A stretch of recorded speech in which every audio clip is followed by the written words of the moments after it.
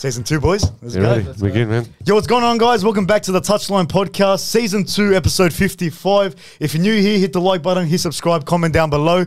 As you can see, we're not in our normal setting. This is our permanent setting now. This is the new Touchline studio.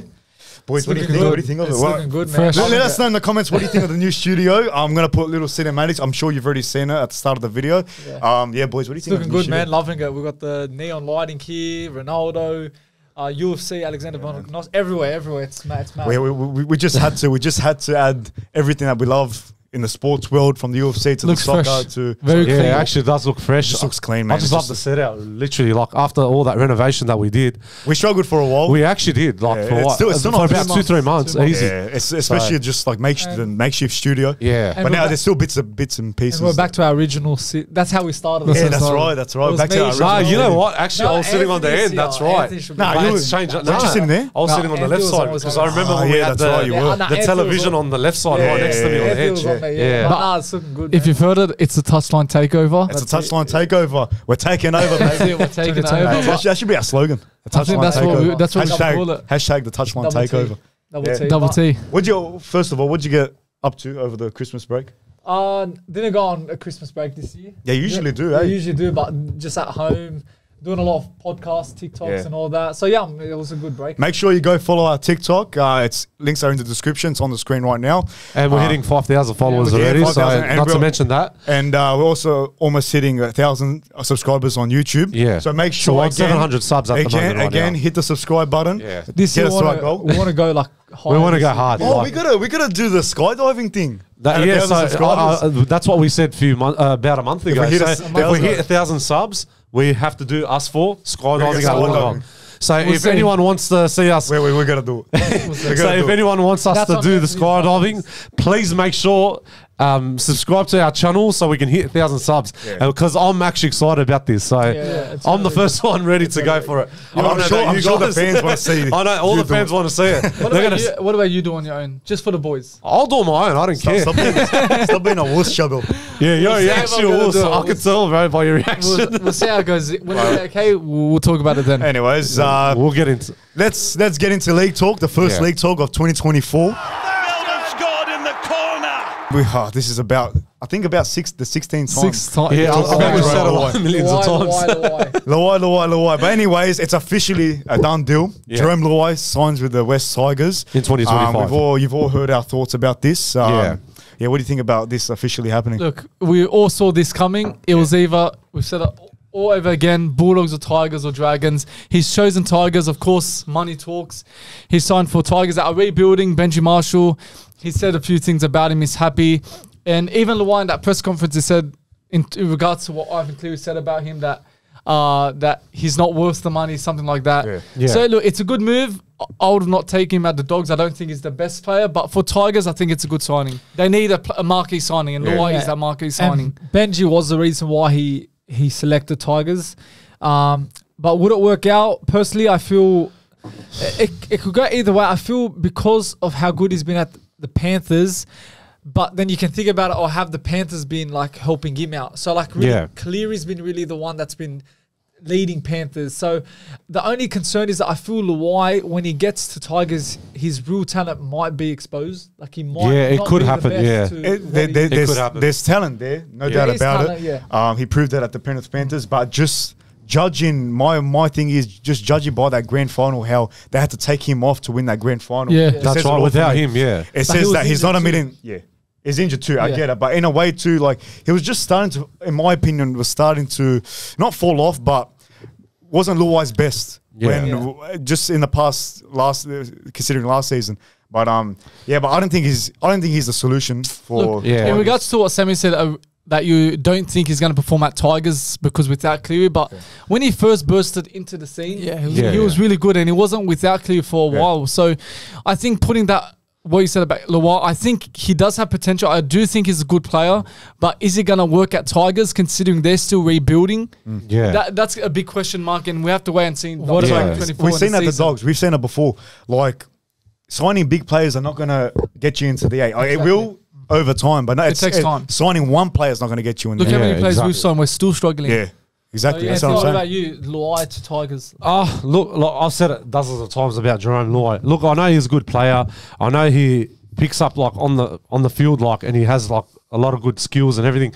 But for me personally, going to a different club and like making the biggest move for his, not just for himself, but for his family life as well, it's going to be very, very difficult. But on that level, when he's going to play, I'm not too sure. It's going to be very, very tricky for him. Like, I think, like how you said, Sam, he could be exposed and people are probably going to say bad things about him and he's not like used to it. Yeah. So it's going to take him a bit of a time to gel in properly, getting to know the players, getting to know the coaching staff. There's a lot of things involved behind the scenes, not just on the field, but outside the field as well. I've got a funny feeling that him and Brendan Wakeham will work well together.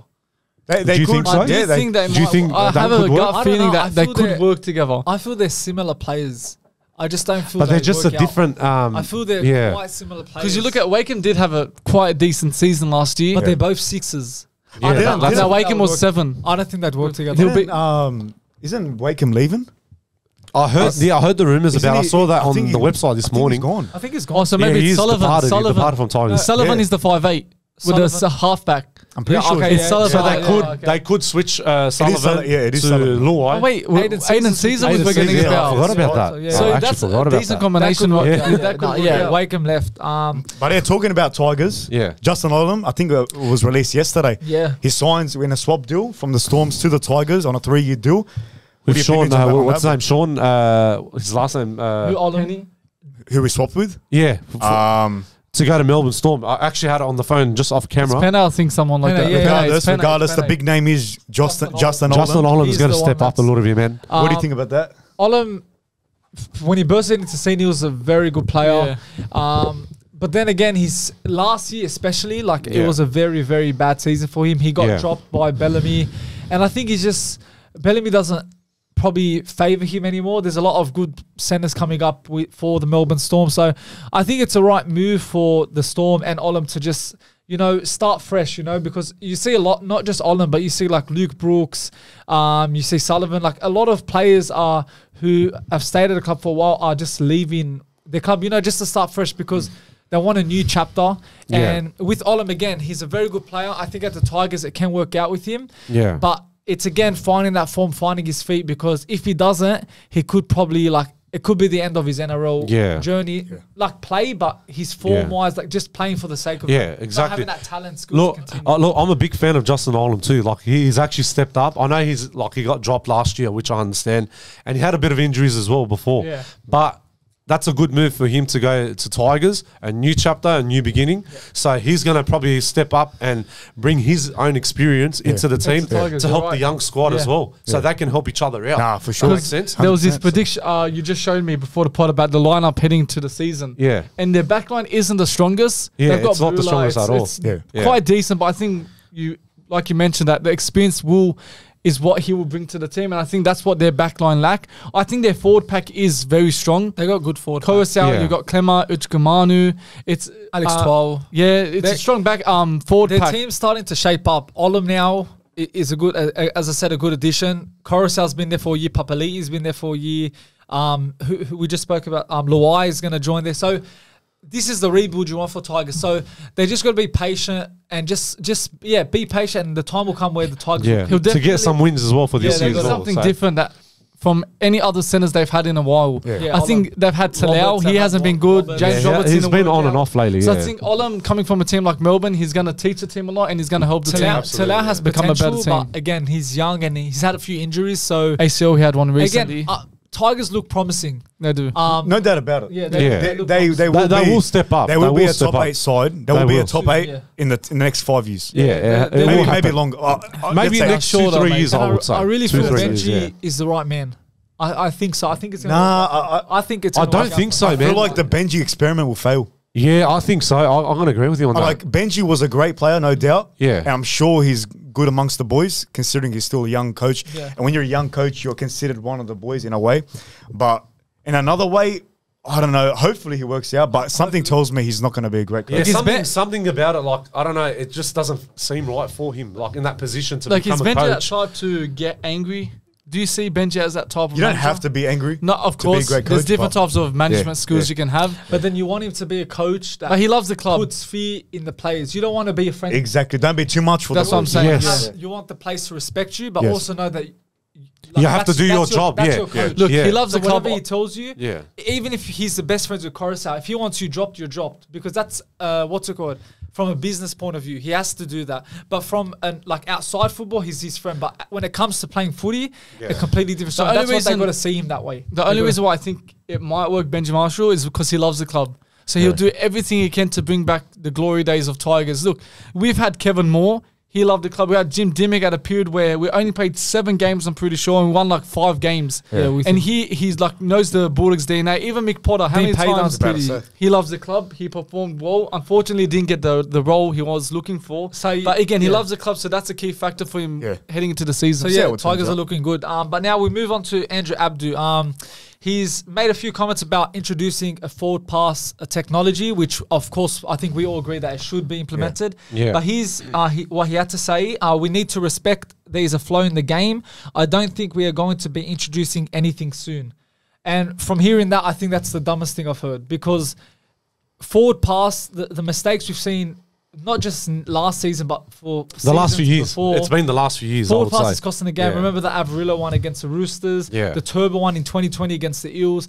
These forward pass could be a big factor to why a team loses their top 8 chance, why a team loses the grand final. The Reece Walsh, for example, against the Warriors.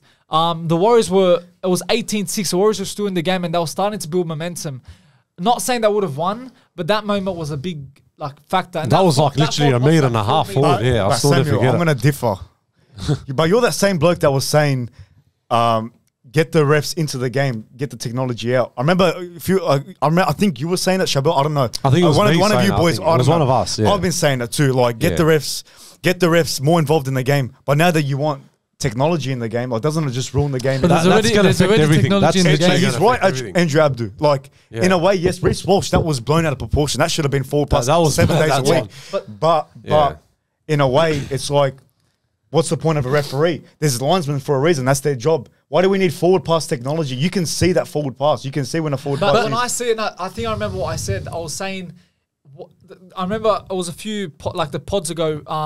I said, why would you have all the systems to overrule anything, but the forward pass is the only thing. You've got all those systems, so just put it onto the forward pass. But we're always saying about the game slowing down. It's changed and whatever. That's This what they is gotta improve. this is going to become NFL. If they bring forward passes into the league, every 3 seconds that forward pass technology, is going to pick everything's up. gonna change, Is going to pick up something, something. Even if it's off by a millimeter, they're going to say it's forward pass. Stop the game I for know. about 5 minutes. Well, That's why that- this game, it's only going to get worse with in technology. In some ways, yes. Yeah. But in other ways, if you want to get referees involved in the game, you got to need. No, You you gotta be committed to the- They got to have a role inside of rugby Yeah, league. and that's their referees. role You're to saying do. it's gonna. I don't think it will affect the flow of the game. The reason why is that you've got the bunker system. If there is a forward pass and there's a try Get the scored bunker from system, that, that's there's what a I was bunker gonna say. system for that. Yeah. So that does not affect the flow of the game don't worry about because the technology. Stuff the technology. If every second there's like a forward pass, I understand that maybe that's too much. Yeah. But Yeah. there's a bunker system for a reason to cancel that try But because it's a that's forward going to pass. stop the game. They're going to have to go to the But bunker that's and different. review That's like Yeah. every other try where there's a knock on or something. If there's a forward pass in normal play, that's Yeah. fine. But if there's a forward pass that leads to a try, try. that's when the bunker, of course, can overrule So it. you're saying if it picks up a forward pass in a play, During a And try. it leads to a try. yeah, but if it's the other way if it's in a around, normal they'll play, just like ignore throw it. tackle, ignore it. It's hasn't led to something big. Yeah. Because you're not going to stop it. But that just defeats the purpose. No, but you're not going to stop. You're not going to stop. But it's still, in a way, it doesn't matter if it's a try or not. Yeah, but you're not That's- gonna that team got the advantage from a forward pass. I know what you mean, but I just feel if, for the sake of the game, for not affecting the flow, they should make right now there's no forward pass technology at all. Yeah. If you want to bring it to at least bring some sort of accuracy into the game, at least put it into the bunker system. So when there's a try and there's been a forward pass during that moment, then they can overrule. They can overturn If they it. don't want to, you know how you're saying. Okay. every moment, stop Then what the does game, stop the what game. does the linesman do? If on the side, the people with the flags, what do they do? They What's their can job? overrule it during, But I'm saying I know what I get what you're saying. I yeah, get what yeah. you're saying. But their job, they got one job on that field to run up and down that sideline Yeah. looking Yeah. for forward passes and whatnot. Yeah. That's legit. That when it is. Have No, you you're heard right. the meme that you only had one job? Yeah, your one job is to ruin forward But passes. the problem is, I've been noticing lately the last 2-3 seasons, like about the forward passes. Yeah. They're just slacking off. They're just not caring about the forward passes. They're just worried about letting them getting the tries. Yeah, but in a way, I feel in my opinion, I'm gonna say it again. It's gonna make the game worse. Yeah, that's what's gonna happen. Better, but worse. It is gonna happen. Better in a way we can detect it, but in a way we want to fight. Why do you think they brought the 6 again rule to keep the pace going? Yeah, everyone But again, I feel if they're using the bunker system, that's been there for years. Yeah. So I think if they just add the ability to check forward passes, I don't think it'll make the game slower. How many times do you shit on the bunker system? Yeah, I do because they take so long. Exactly. Yeah. Forward passes is going to take. It's going to add to an element of the game. Not only do they take time, the calls are stupid. Yeah, like they don't make the right calls. So I think. Look, all right, for instance, forward passes, it's easy to depict if it's a forward pass. Yeah, it is. Then, like, say a ball grounding on the corner of a try, that's different. I understand, or obstruction, whatever. But I feel forward pass is so easy to depict that if you make a bad call, everyone's going to say, "What the hell are you doing?" Yeah. So you know what I mean? Yeah, that's the problem. That's how I see it. I think when they see the forward pass, that's it. You got to move on. I don't think it will affect next set. Like you have to make the right calls. If you don't make the right calls, they screw themselves. So over. you think would it affect the game? You reckon? I think it will. I don't think it would. I think it will affect the pace of the game. It won't affect. I don't think it will affect the pace. It's an effect with an A. You know the A back in school, A effect. I don't think it will affect the pace. No, not negative, but in both ways. But mainly the pace of the game. I think it will affect. What about you? What about you, Bill? Good points. Let's now move on to Danny Baduras, Knights player, former Knights player, has stated that the Knights current team is not happy with a top 8 finish. They are aiming for top 4 in 2024. Wow, I think it's possible. What they showed last year. They're getting too cocky. You reckon? You need to aim big. You cannot be unhappy with a top 8 finish. Yeah. You got to be happy with the top 8 But you got to give credit to the Knights team. They want bigger. It's always good to want to achieve bigger. They saw a bit of the glimpse like from last year. Now, if they're saying this year they want to make top 4, it's going to be very hard because it's a different level. Because there's a lot of now good teams. the teams are actually picking up right now, and not just like Penrith Panthers. I'm talking about Brisbane Broncos, South Sydney Roosters. There's a lot of teams are going to step up more than Knights, especially if Knights 4 seasons. Hey? Especially like Rabbitohs, they had a bad season. They had a bad season, but they will step up. But my point is, if Newcastle needs to step up, they got to start playing very good from the start. And it's good that they're having that mentality that we're not satisfied with the 8. We're satisfied with the 4. It's great. We didn't do that last year in the season. Is it false confidence? Nobody knows. Nobody knows. Like technically we should, but like we're doctors. We're saying we're gonna win the comp. So I truly think in a way maybe this might be false confidence. They're trying to hype themselves. They've lost Dominic Young. Like in which world are they going that's a big miss. Make the 8? That's a massive loss. I don't know. Look, for me, you head into a season, I think what they've got an advantage out of any other team in the comp next year is that they're going to learn from last year how they started the season so bad, but they ended it so strong. So I think that's a motivation for them that if they're starting bad, they're not going to give up. They're going to use that motivation from last year to keep on pushing, and maybe they'll have another 10 winning streak. Yeah, so I think that's an advantage to have over the other clubs. Look, I agree with Bill saying false hope because I feel they didn't click until round 16. That's right. Yeah, I remember. Still, they finished 5th. I know, but I just feel it's just happened like that. It was luck. Is it really luck? It's luck. It's all about luck. They beat. I remember there's many clubs that have went through this where they don't start the season well. They finish off so great, but then the next year don't you need luck? Reality. Luck is in sport. You need luck. If that was Bulldogs, 100% I'll be happy. But it's about the next season. Can they do it again? Personally, for me, I think there could be a little bit of false hope there. Because they've lost Tyson Gamble, actually. Yeah, which is... No, he's in the squad, but I don't think he's been selected. And is Ponga going to stay fit? So I understand your point. It could be just that period where they were just on form and no one could stop them. I just think if you're bad to 16, you're battling for the spoon, and then suddenly you click, there's got to be some sort of consistency throughout the season to know, okay, these guys are going to do good next season. That's what I feel, again, that there's some sort of false hope. Maybe I'm wrong, they beat Melbourne, they beat Penrith, they beat Cowboys. They're beating obviously. every big teams. In my opinion, it's a one-season wonder.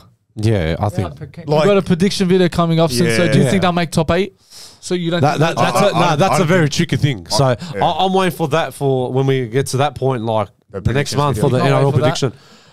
Yeah, I am, but it's just that it's going to be very different this year. I think it's going to be a tough season. Look, I don't think top 4 they'll get. I think there's so many. The weight of the world's on their shoulders. I think top 8 they'll get. The weight of the world's on their shoulders, meaning that again, once like no one expected them to be in the 8 last year. Yeah. Now, how do we do it again? So how are we supposed to? How are we going to pull this off with less players, with not the same squad we had in 23? The weight of the world's on the We'll wait and see who. We'll have to find out. We'll guess what's going to happen. We move on now. Pangai Jr. He's eyeing a return to the NRL.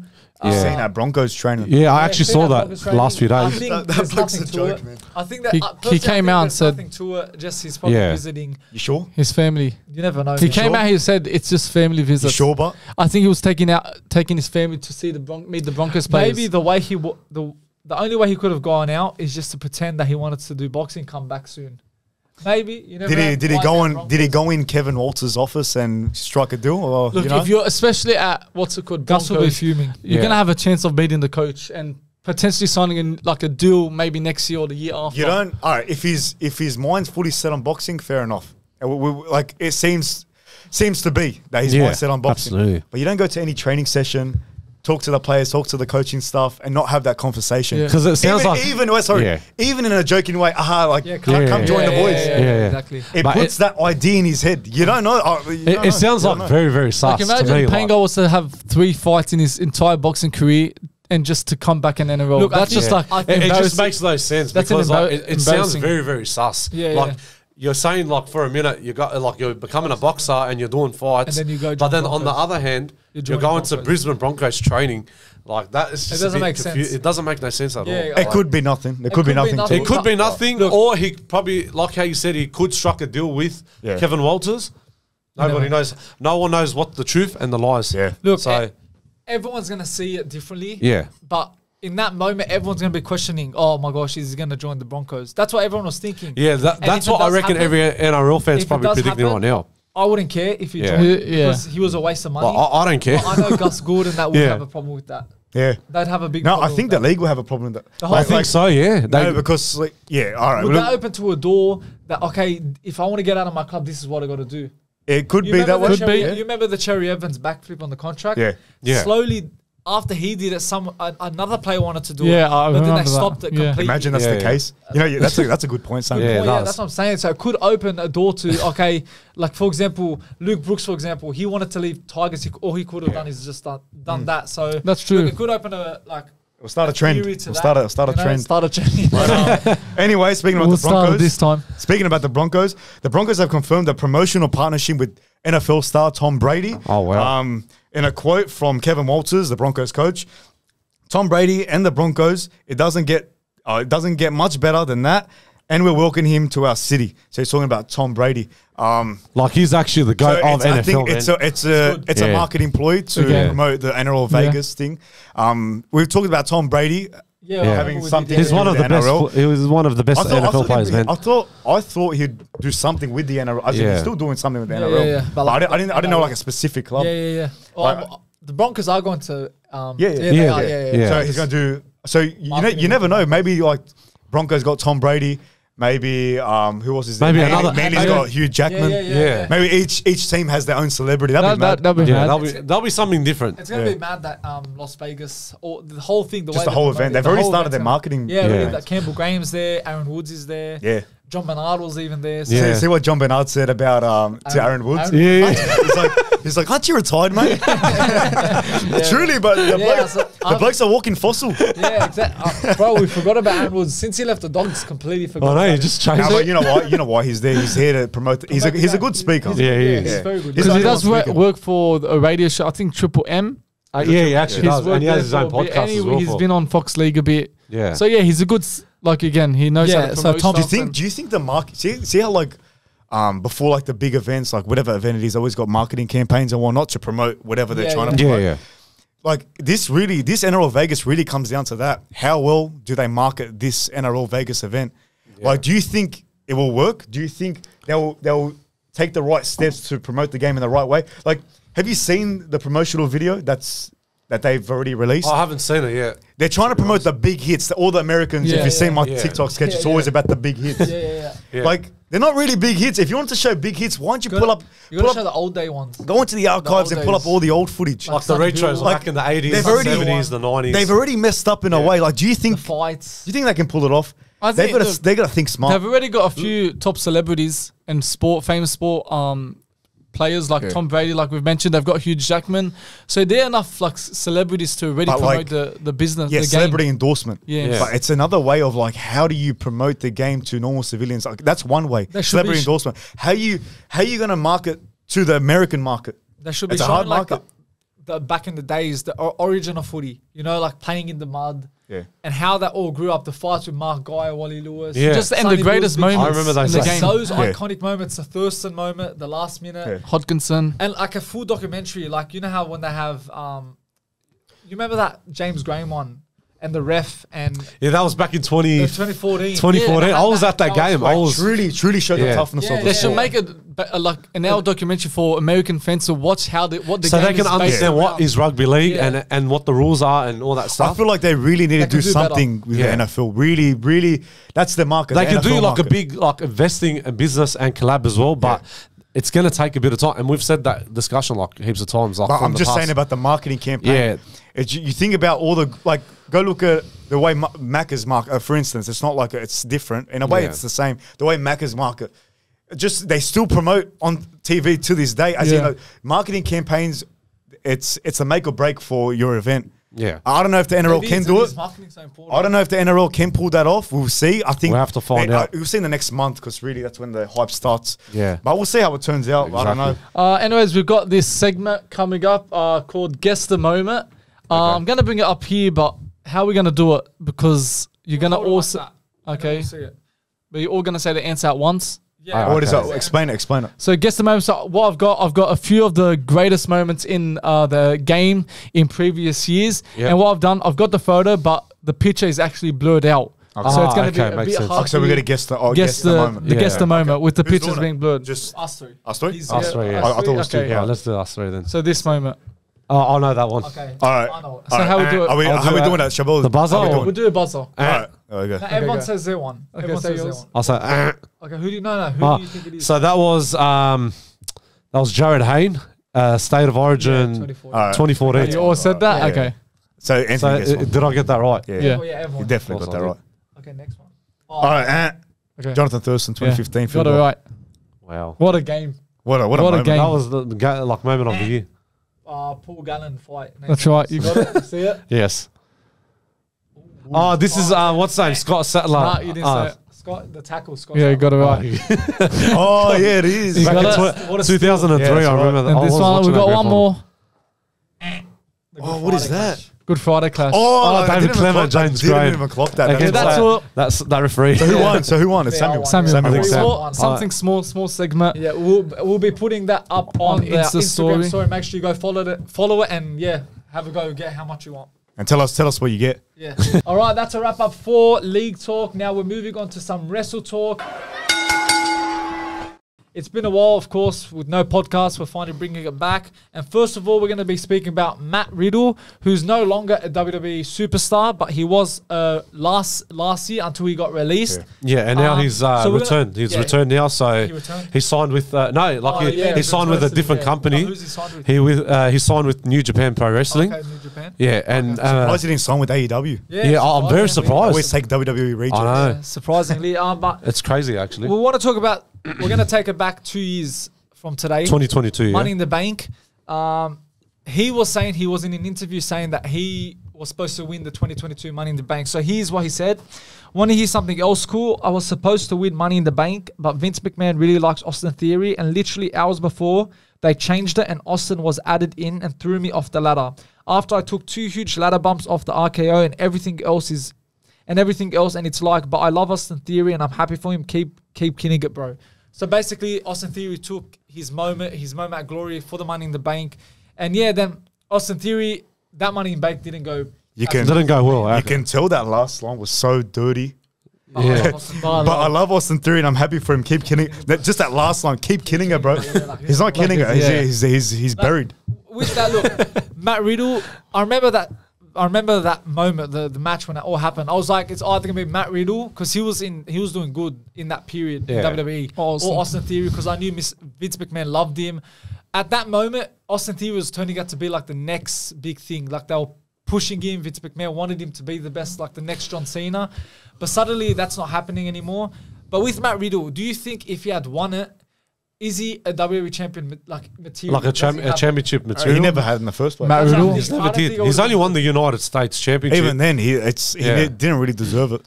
He doesn't. I don't think so. It was just placed onto him by Vince McMahon. Yeah, 100%. Personally, for me, I think like he does a lot for the business. Yeah. He's always there week in, week out. Does very good matches with any superstar he's in the ring with. Yeah. But for me, winning the Money Bank is something that you need to be fit to wear like the championship. And I just don't feel he's the right person to... It's not just fit, it's the pressure, because when you win that case, you have it like advantage, like to win at any time. But, but you just have to get it at the right moment. Depends what a main event like you're going to, like exactly. Backlash or can even be on normal. It doesn't matter show. what it is, but you just got to be very smart when you use before you make the move. If that makes sense. But I don't think he was like a championship material for me. I agree. I feel with Matt Riddle, like now if he was in WWE, I think I can see him maybe with the World Heavyweight Championship. But the WWE, maybe not just there. Who, Austin Theory? Matt Riddle. I feel I can see him in that, but not what Roman's holding. But he had a bit of not even. Yeah, but he had a bit of. I see him holding that belt one day. Like if it was one day, but he had a bit of controversial, like with his personal family issues as well, and he had a bit of divorce as well. He had a lot of problems. Yeah, he had a lot of problems. That's why they had to release him. I want to mention about Austin Theory now, since he's the topic. What a decline is that? Now he's doing a tag team with Grayson Waller, the Aussie guys. Yeah, I mean, look, Vince McMahon. You can tell Vince McMahon's out of the company. He's left, it's they're not trying to promote this guy no more. Rate him. Yeah, it's no one saw anything in him. Even you had John Cena on the mic burying him just in a promo. The Rock, the fans didn't like him. They didn't like the project Mr. McMahon wanted. So I never really rated that. And I feel I would. I wouldn't be surprised if he's the next one to get released soon. I don't say. I feel he won't be happy with. He probably is like to where he was to where he is now. He's probably. You know what? They'll change it around. I reckon Triple H will put him as like a baby face. That's what everyone's waiting for. He maybe needs a change. No matter babyface, heel turn, the bloke is cringy. You can't deny. I can't listen to that guy speak. And I think he loves himself too much. I can't listen to that guy speak. I know. Wrestler is decent wrestler. He's a good wrestler. I can't hear his promos. They're very cringy to me. It's just, you can tell he's putting on He's not the perfect wrestling character fit. To think that guy was going to be the face, thank God Vince McMahon. I think he's up himself, to be honest. AEW maybe one day. That's his character. He's up himself, but you can be up yourself, but be like MJF. That's right. Yeah, he's up himself, but how authentic does he come across? And this bloke is actually heading on. He doesn't kill kayfabe. I know. Even now, have you seen the video of off topic? MJF. I love MJF. Fan outside the arena. I think the girl wanted to take a photo. I saw that on YouTube. The girl wanted to take a photo with. He stuck with the middle finger right on. The girl was like 8.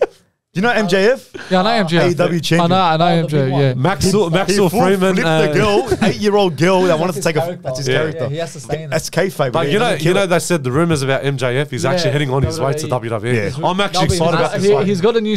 Apparently, there's like rumours he might sign a new deal at AEW, and he's also got I don't think so. A new storyline there. So maybe not now, but I think maybe soon in the future actually gone. He's lost... Like, he's actually gone because he lost the title against Samoa Joe. No, but there's a new storyline. That's what I'm... Do you think so? Yeah. He's built a new storyline. I'm sorry. I don't think false. I don't think MJF will work at WWE. No, I think it will fit. He won't work. You know why? His character is known to be that edgy type of character. AEW is that edgy type of company.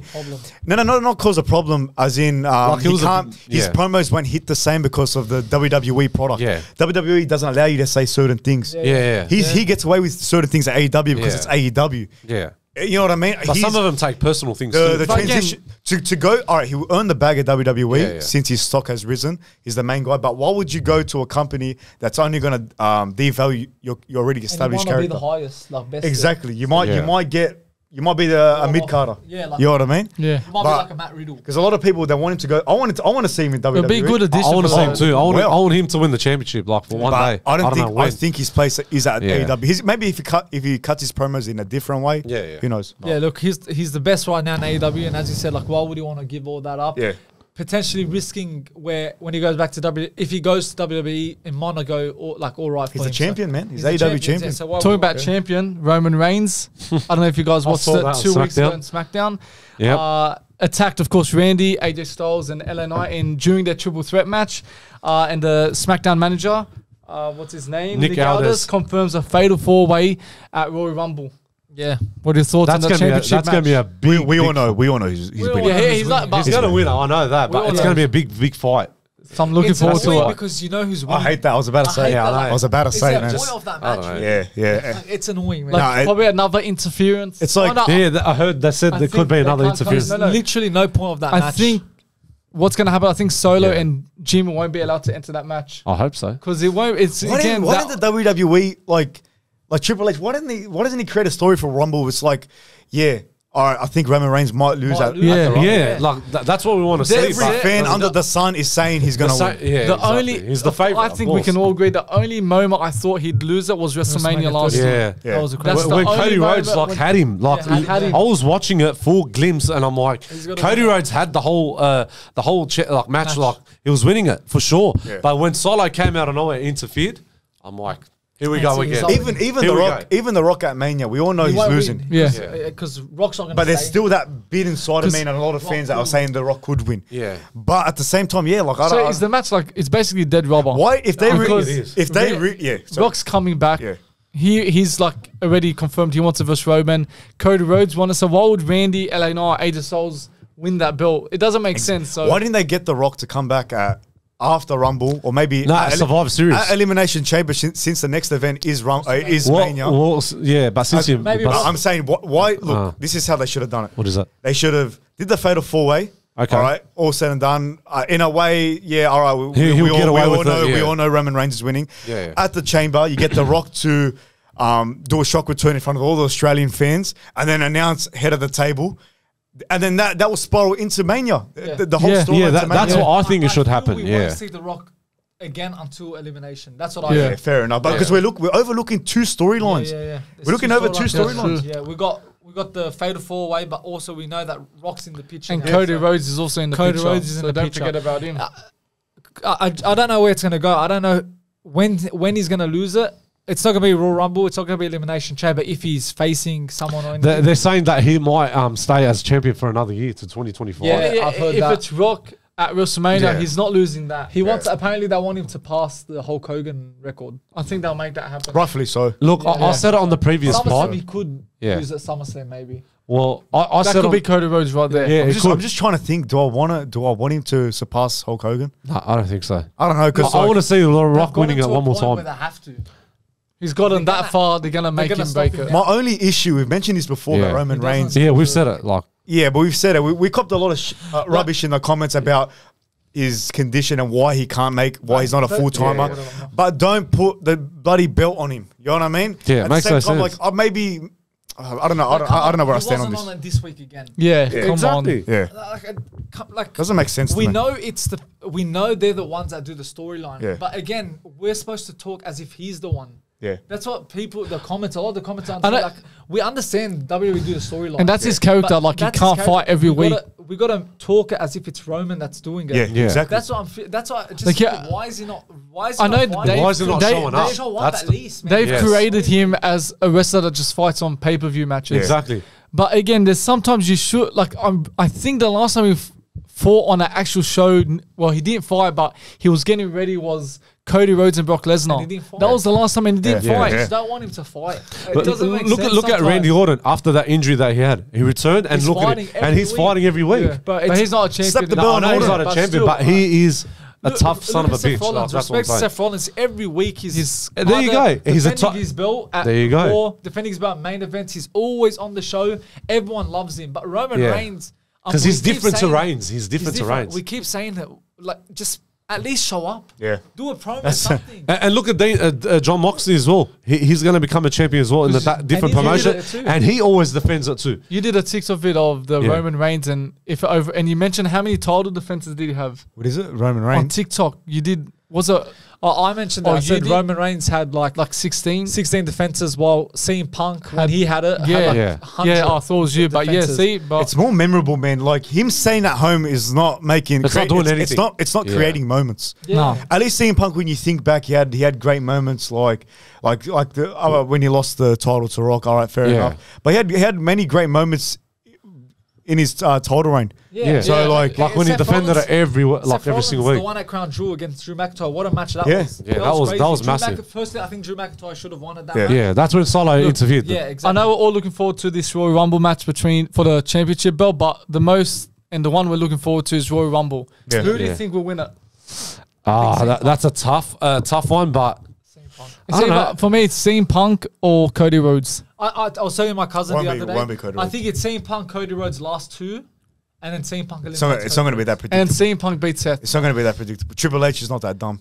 No, because Because if he was that Yeah. dumb, he But would then have. look at He Roman. would. Eh? Fatal 4-way. Look how predictable that is. Yeah, I know, but that's Yeah. Could happen, that's because they could have not. to create a match. Yeah, exactly. This is like a moment where Royal Rumble's so prestigious. Yeah. I don't know. Look Last at the 2 past Royal years Rumbles, has they've been been shit. horrible. Yeah, it's actually been. nothing. Yeah, exactly. We might be we can be worried that it's going to be the same, or Triple H got something up his sleeve. But is this the first Royal Rumble where Triple H is fully in charge? I think so. Yeah, I think maybe, so. yeah. Could be good then. So we don't. But my point is, if CM Punk loses, either way, he's going to go to Mania to verse Rollins, Rollins, yeah. for the World Yeah, Heavyweight yeah. title. But for the Rumble, I don't know who's going to win it. Yeah. I have no idea. That's a good point you made, because he's versing Seth either way, so maybe he doesn't Yeah. need the Royal Rumble to win it. But then No? we're forgetting about Damian Priest. He's got the money in the bank. I've he mentioned won't it a few times. Damian Priest still has can that. win. Yeah. Versus Seth. CM Punk wins. Damien cashes in. That I think they're going to do something with this Rumble, Yeah, they have to. or even just He with could these cash it storylines. in. He could cash it Could he in cash for it? the You know what would be championship. not, Like I'm not saying, good to Oh, see yeah. him cashing it in during a Royal Rumble match. Is that Nah. possible? He can if there's a I champion. feel like something Something that would. unpredictable is going to be. That's what I'm saying. happening. That's imagine, unpredictable. imagine, for example, you're probably going to laugh at this, but imagine because you got the fatal 4-way. Careful what you say. Yeah, mate. I know. But I'm just saying, imagine Damian Priest just cashes on Reigns. I'm just saying, out of my head. No, I mean, serious. No, I'm just saying, like, it could happen. What, would he win it? He could win it. now look. Damian Priest, no, I know, but you he should have would kept that to fail. yourself. So you reckon Damian Priest I will want win to the put belt? do you think I don't know, we'll find out. Damien Priest do you think it's right if they made Damien Priest cash it at WrestleMania against Roman? That's just as dumb as what No, it it's is. not Royal Rumble. I'm saying WrestleMania. That's even more dumber. Because they're saving it for the big match Rock. That's what I'm saying. I'm not saying. Yeah, but all I'm right, saying, but do what? you think- Do it? Oh, would okay. they But do it? you think? Personally, I don't think so. But I'm Okay. saying I'm posing. just- the you just question, swear, do you okay. think it? That's what I'm saying, because he's mentioned. But it's just a dumb question. But anyways, I would say no. But maybe he No way. might cash it in No against way in the world. Rollins No way in in the the- world. for the World Heavyweight. It's Seth Rollins' belt. No, But he's going to go Reigns for will- it, Damian Priest. You've He's got gonna about go for the you've got world about title. 3 people that want to finish this. 2 Yeah. people that want to finish the story. It's just all CM like, Punk full and Cody circle, Rhodes. like it's so What about confusing. if Cody wins it and then Yeah. Damien cashes in on him? Yeah, so That can there's happen. That's not It can. totally out of line. Look, who's your winner for Royal I say Rumble? CM Yeah, we're going off track. I don't know. Who won it last year? Rhodes? No, Rhodes won it last won year. He's not two in a He won't. He won't No, win he back didn't to win it back. 2 years No, ago. not a He's chance. won back to back. He won't win 3 in a row. Could it? Okay. Did he win back to back already? Yeah. No, he that's didn't his win back to No, back. one. No, he didn't. One, That's one. his second in a No, row. he no, returned he just at came back. Mania 2 years He returned ago. at Mania. Oh, and then- sorry, When he yeah, versed this is Rollins his as first the- one. Yeah, sorry. Yeah. Is there a potential underdog to win it? No one's going to expect it. I'm not saying. You know what? I'm going to go Everyone's Punk. saying good Punk hasn't won it. He hasn't won it Punk yet. hasn't won it. No, but they're going to give it to him. It's very tough. No, I'm going to say. Look, I love every professional wrestler, but I don't know. I think CM Punk, if he's saying that his word that he's going to win the Rumble, I'll just say. Look, yeah. I'm going to say. I Punk. think, That's look, all I can CM say. Punk. That's just my opinion. What I'd love to see is out of nowhere, Jey Uso wins it and then he gets Roman Reigns for the belt. It's not a bad shout. He's actually got better. Jey But Uso what would you do with Jey Uso if he wins? versus Roman Triple and his threat fam, match, Rock, his Jey family. and Roman. That's what they should have done. That's not bad. That's Actually, what That's they not should have bad. done, Versus man. cousin versus cousin. Jey Uso, maybe for the Royal Rumble winner. It could be Jay. Maybe that's not a good. That's not a bad To start shout. rocking I'm Roman, saying like CM you Punk said. to win. So CM Do you Punk think? is yeah. Sorry, What is I'm it? going to change the topic. Are we done with this topic? Yeah, we're done. we are Alright. done with this I'm going to change topic. this topic. All right, we all know The Rock versus Roman at Mania. Do you think it's as big as the once in a lifetime match, John Cena and No. Nah, The Rock? John Cena. Rock nothing beats that. Nothing Or beats Cena Stone and Cold The Steve Rock. Austin and The Rock, or Hulk Hogan versus The Rock at WrestleMania 18? It's all The Rock. For me, it's John Cena. I'm going to say, you know what? You're wrong. I'm going to say The Rock and Hogan. That was the best fucking Mania moment of all time. I've actually watched it in front of my own eyes. I remember the old tapes back in the days. Oh, it's great. Even just watching it back, it was like, what a flashback. That was the best all-time Of course, I never watched that match, but I'm going to go Cena because of that rivalry they had between each other. I'm gonna go with Cena. Yeah, Cena. I'm gonna go with Cena and Rock. That was something special because at the time Cena was the face of the company. Yeah, he was. The Rock was coming back in.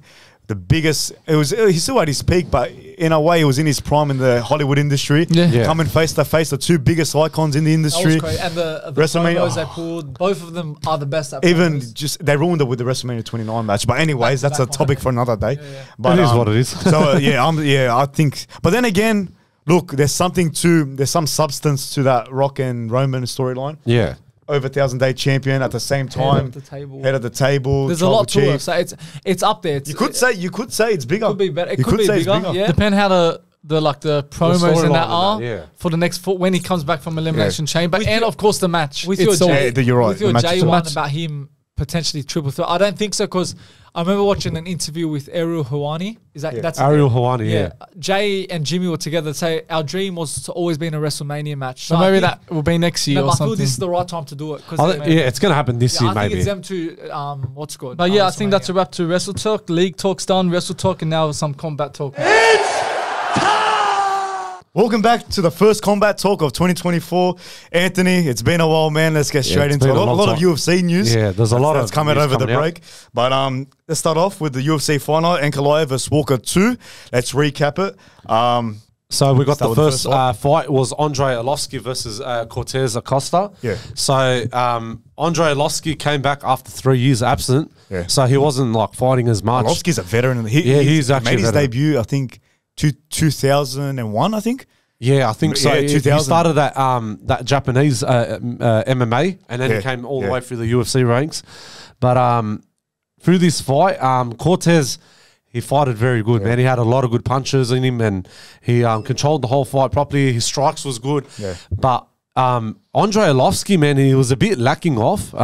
He wasn't focusing properly, after 3 years, which I understand that. I know these veterans, they have their big absence and all that stuff, but for himself, coming back, I just didn't see that he wasn't himself in that fight because Cortez had that momentum in him. Yeah. He stabilized the whole fight. He is a bit younger. He was younger. Yeah, he's young and fresh. It was a slow start to that fight. It was actually. Arlovski was using his distance. He was using a great use of distance in the octagon. Yeah, but you're right, man. But something about this fight that I didn't like. See what Acosta was doing in the octagon? When he was talking trash. Yeah. You don't do that to a veteran. I know. It's like he's a veteran in the game. You should give him a bit of respect. Yeah. Like at the end of the day, Arlovski's been through it all. He's been inside the octagon, outside the octagon. Yeah. And for someone you gotta, it's like respecting your elders. You gotta respect people that paved the way for you to fight in this octagon. But look, in another way, it was a great unanimous decision win for Cortez. Yeah. Look, even another thing that shocked me, Arlovski. Great chin on him, man. He was getting hit with some big shots. Yeah, he got hit by big punches. Big shots, man. Big shots. And it's as you age, your chin starts to wear off. Yeah, I've seen it with a lot of fighters. I've seen it with Tony Ferguson when he got knocked out against Chandler. Just old age wears out your chin, and I'm surprised he's still got a chin on him. He actually does, and he's still got enough tank in him. Yeah, he does. But it's just those click punches through the face. I don't know how he didn't get dropped. He was copping them real hard. Yeah. So that's why he didn't perform the best in the octagon. Yeah. That's why Cortez won the fight by unanimous decision in round 3. Yeah. So that's a good win. Anyways, moving on, next fight. Yeah, the next fight versus Ferreira in the middleweight division. So Ferreira, So I was saying, sorry about that. But Phil Hawes was actually fighting a few fights before. He had a couple of wins, and he had the previous win as well. And plus Jacob Malkoon, he got defeated by Phil Hawes. But this Brazilian fighter, Bruno Ferreira, wins round 1 knockout. That I could not believe my own eyes yesterday. Did you see Hawes walk out to the Rock theme song? Yeah, I couldn't believe. I was very surprised. I'm out of all. I was like, "Where's the Rock?" I was like, "Where's Dwayne Johnson?" Usually he'll be in the building in the UFC, but big shout out to Bruno Ferreira. His performance was really really good. He had control time 1 minute 37 seconds on the floor. The takedowns. Yeah, he got 2 takedowns in round 1. He actually had 2 takedowns. So good on the ground. So that was really impressive. He actually stepped up. Yeah, he actually pretty stepped up. 100%, man. Look, Ferrer has 11 wins, 11 KOs, 100% finish rate.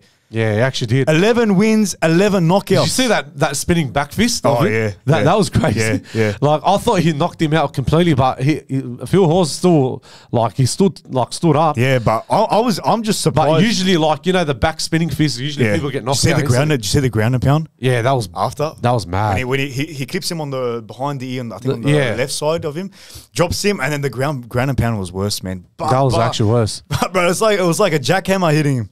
No, I couldn't believe it. But anyways, next one, Simon versus Bautista. Yeah, so Ricky Simon versus Mario Bautista. I think that was the performance of the night. Bautista wins via unanimous decision. That was tough as hell, man. Yeah. That was like they were punching, clicking to each other. Like no one doing a job. It was for the ranked position. Yes. So Bautista was fighting for that ranked position spot in the bantamweight division. I liked about Ricky Simon that big massive takedown when he grabbed him up. Oh yeah, all the way to the other side of the octagon and then bang down. Yeah. But look, I think at the start of that fight, Bautista was trying to land those knees. No, he was trying to land those flying knees. Yeah. And in a way, he was getting caught with punches from doing that. Yeah. But he was only doing that so that way he doesn't get taken down to the ground. He even said that earlier in the week. But Simon was having success on the ground. Yeah, got 4 takedowns. Yeah. But yeah, look, it's crazy about the bantamweight division. They don't fatigue, man. As the fight went on, the volume of punches just did not stop. But Mario Batista's defense was good. Yeah, he always getting out of it too. Yeah. He got a lot of. But he had a lot of significant strikes. He had 108 significant strikes, more than Ricky Simon. So Ricky Simon had 56 significant strikes. So. Yeah. Mario Batista actually stepped up to his game, but he balanced it really good in the octagon too. So look, he's got a ranked position spot. He now. Actually did. He's trying to fight for that title, man. He's trying to climb his way up to Sugar Sean O'Malley. Yeah, so it's going to take him a bit of a time, but I know he's going to be a better fighter, and he's going to be getting more big fights. He's a great fighter, man. I think for me, if Mario Batista wants to step up to the game, I think he should be going to the main cards. You know what I mean? It's up to Dana. It's up to the matchmakers. It's up to Dana, but I would love to see him in the main card. Even his counterpunching, I noticed from Batista, is great, man. The way he counterpunch shots, it's like he's going to make waves in the division. No doubt absolutely. about it. He will step up for sure. But we're going to talk about the next fight. I was actually very happy about Jim Miller. Yeah. Jim Miller, the veteran. 40 years old. 40 years old. What a performance. Let's go through it. Miller wins via round 3 rear naked choke. Look, let's look at the stats. This is his UFC stats. Miller's 40 years of age, 26 most wins in the UFC, 43 fights, the most in the UFC, and the second most finishes in the UFC. This bloke's done it all. He's got a lot of accolades to his name. Veteran in the game. Veteran, mate. He's actually the biggest veteran as well. What do you think of the fight? The fight was like perfection. Good leg kicks, good combinations. His defensive was really good too. Yeah. Had a good takedown as well. When it came to round 3, he actually tapped out Gabriel Benitez. I don't know how to pronounce it. Yeah. But he actually controlled the whole fight. Benitez. Benitez. I can't say it. It's all good. But Jim Miller, what a hell of a performance by him. And he actually called out one of the commentators to fight for UFC 300. Miller called out Brock. Didn't he call out Brock Lesnar at UFC 300? No, he called out Brock Lesnar. Jim Miller. Yeah, didn't you see the post-fight interview? No, he called out one of the commentators. Yeah, Paul Felder. Yeah, Paul Felder. He wants to fight. He also called out Brock Lesnar as a joke. Yeah, I know. It was a joke. You never know. Maybe there's something to it. Maybe Dana White talks with Brock Lesnar. But if Brock Lesnar, who knows, man? UFC 300 is not shaping up to be a good card. But anyways, that fight, man, Miller. Even at his old age, those leg kicks were hitting, mate. He was throwing everything into those leg kicks. Yeah, the snap kicks were so dangerous. Yeah, that's what I loved about it. You can tell Benitez was getting affected by those leg kicks. He actually did. But even Benitez, he became too predictable in that fight. He was trying to land those 1-2 combos way too many times in that fight. Yeah, but he just seemed very, very weak. And Miller saw right through it, man. The veteran in him. But yeah, look, it was a great fight, man. I'm happy with Jim. Like, you think that at 40 years old, Dana White's usually the one to be like, all right, at 40, mate, it's time to think about retirement. But I think he's still got enough of taking him. But mate, he's in talks to fight at UFC 300. I know. The biggest card of the year, biggest card in like Like, you know what I mean? It's a big UFC 300 is UFC's WrestleMania. Yeah, exactly. It's a big card, and for him to fight on that card, even if it's on the prelims, 100%. And this is why there's a lot of UFC veterans. A few of them that are coming out of retirement, they want to fight in the octagon for UFC 300. Yeah. So I told you off camera that Brock Lesnar is actually coming out of retirement, and he wants to fight in the UFC 300. Brock Lesnar? Yeah, Brock Lesnar. Oh, you were just shocked by the news? Yeah, I was shocked by the news because I'm excited for him to fight in the UFC 300. But you're saying that have you heard of news that he's going to come out of retirement? I think it is true. So, but they're trying to find out who he's going to be his opponent. I have no idea who. Well, so we'll find out. We're going to find out who it is. Yeah, but Jim Miller, but look, it won't happen. Look, just looking at this, man. Jim Miller's in the gym. Look, hold on. No, Jim Miller actually. Jim Miller's in the lightweight division. He is in the lightweight division. Why is he calling it? It's obviously a joke. Yeah, I know. He's calling out Brock Lesnar that heavyweight. Yeah, I just clocked that now. I didn't think about that. Yeah, I know, but he said after the fight, he actually said there's still 3 months to go. But he said, I want to get back to the gym, get back to my fitness, and I want to fight for a fight in the UFC card, like for 300. Yeah. I think he has a fair point. Yeah, he could, I would love to see him on the cards. Well, we could see it, but let's talk about the main event. Ankalaev versus Johnny Walker 2. Wow. The first one, let's talk about the first one that had that controversial knee that happened and whatever. About the concussion when Johnny Walker... about the desert. Where are you? On the desert, the confusion there. But look, Ankalaev proves why he's better than Johnny Walker. He finishes him in round 2. What do you think of the fight, Anthony? He was so dangerous, man. Like Johnny Walker, he had a lot of those high kicks and spinning kicks and that. He was. Yeah. I think he was a bit cocky, a bit like exactly. In that first, he didn't give Ankalaev the respect he deserved. He didn't. Yeah. But Ankalaev, what a tough man, bro. I'm actually a big fan of him after that fight yesterday. Yeah. He controlled that fight very smooth. This bloke is... I'm surprised he was on a fight night card. Yeah, like, I was very surprised. Usually he's in the main cards too, but for him yesterday to beat Johnny Walker with that right hook... Oh, man, like, look, talking about the fight, Johnny Walker, again, just didn't respect his abilities. He was trying to do those spinning back fists. He was trying to taunt him. He was look, he's very unorthodox the way he fights, Johnny Walker. We know the way he fights, but he should have given him a bit more respect. But why I'm saying why is Ankalaev on a fight night card? Look, Ankalaev has the 4th longest active unbeaten streak with 12. He's right under Islam Makhachev. That's so crazy. Like this bloke, he will get a shot at the title. Who's light heavyweight champion? Pereira. So he's going to gun for it for sure. So I reckon he could win the belt. I think he can. I think he beat Alex Pereira for sure. Like just he obliterated Johnny Walker. You know what? Because like with these new fighters, like I know the people coming all over the world like to become a champion one day. But if you can tell by Ankalaev, this bloke's dangerous in the light heavyweight division. Yeah, all these Russians, all these Dagestanis are. No, I know. But see how he broke his nose, Johnny Walker? Yeah, I was very surprised. That uppercut was scary, man. That was scary. That uppercut, he drops him and then he lands with that right hook and then he punched him again with that nose. Johnny Walker cover up his face. Yeah, he actually did. He could see it was done. But, man. But I want to see Ankalaev versus Pereira for that light heavyweight title very soon. He'll win it. I reckon he'll beat him. It's going to happen very soon, but I think he is going to... What is he now? I think he's got a first... Who's under Pereira before he's got another fight before Pereira. Who's second on the light heavyweight rankings? I'll actually find out for you on UFC. I think it's it's not Prochaska. No, it is Yuri Petrovska. I think it is Yuri. Check me, man. I don't think it is. You know what? I'm going to go to light heavyweight. Light heavyweight rankings. Light heavyweight. So Yuri Petrovska's ranked number 2. Who's number 3?